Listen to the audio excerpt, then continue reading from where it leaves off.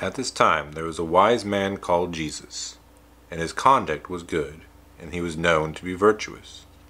Many people among the Jews and the other nations became his disciples. Pilate condemned him to be crucified and to die. But those who had become his disciples did not abandon his discipleship. They reported that he had appeared to them 3 days after his crucifixion, and that he was alive. Now, that is a reading from one of the writings of Josephus. It is one I recommend by Paul L. Mayer. I have this copy. And it talks about, amongst many other things, Jesus.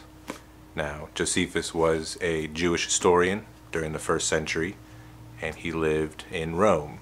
Now, he was writing to a Roman audience, but what he still wrote concerning Jesus is still factual. So the idea that Jesus did not exist and that he was a figment of the imagination or a Jewish myth is not only unhistorical, it's also something that makes no sense. Why would the Jews make up a Messiah that only got them more persecuted and killed more often and gained absolutely nothing for them in the end? The Jews already had enough going against them. Why would they make up something that made their lives even worse? Again, on top of all of that, we have historians that did not believe in him, did not like Christianity, and they still wrote about him. Another historian is Tacitus.